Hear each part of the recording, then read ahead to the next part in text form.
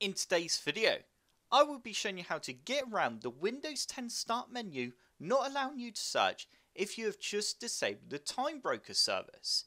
So unfortunately, sometimes if you disable this service, then your Windows 10 Start menu won't allow you to search. So as you can see on my computer at the moment, if I type in test or anything, I cannot search, which means it's unfortunately done it to my computer.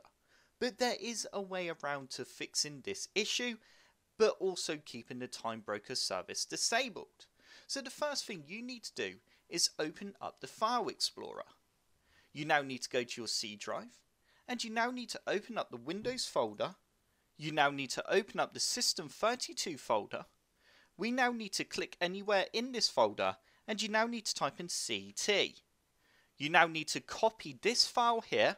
So we need to right click on this file and create a shortcut. So we need to click on copy, and you then need to paste the shortcut to your desktop. So the file name is ctfmon. We now need to right click on our desktop and go paste shortcut. You now need to go back to your C drive. We now need to open up the program data folder. If you cannot see this folder, then you need to simply expand the ribbon by clicking on this arrow here. You then need to click on view, and you now need to tick this box here that says hidden items, and you will then be able to see the folder. You now need to open up the program data folder. We now need to go all the way down until you find the Microsoft folder and open up this folder. You now need to open up the Windows folder, and we now need to open up the Start menu folder. You need to go into Programs, and you now need to go down to S and open up Startup. You now need to right click again on the shortcut on your desktop, but this time we need to click on Cut.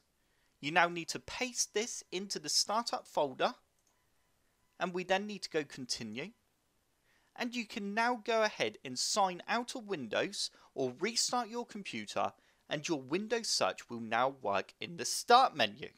This will allow it to work on all users. You don't need to add this shortcut into the Startup folder for each user. I deliberately went into this location so it adds it to all the users as a startup. So I'm now going to go ahead and sign out of Windows and then sign back in again. Okay, so I've just signed back into Windows, and as you can see, the CTF loader file is there, the shortcut that we just created, and it's enabled. So now if I open up my Start menu again, and if I now type in test, as you can see, I can now search again within the Windows 10 Start menu. And if I go back to Services and open up Services, and if I now type in the TimeBroker and double click on that, you can see it's still disabled, but I can still search.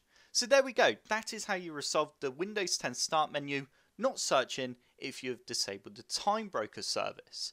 I hope this tutorial has helped you out and you enjoyed it. If you did, click the like button below and subscribe for more computer sluggish tutorials.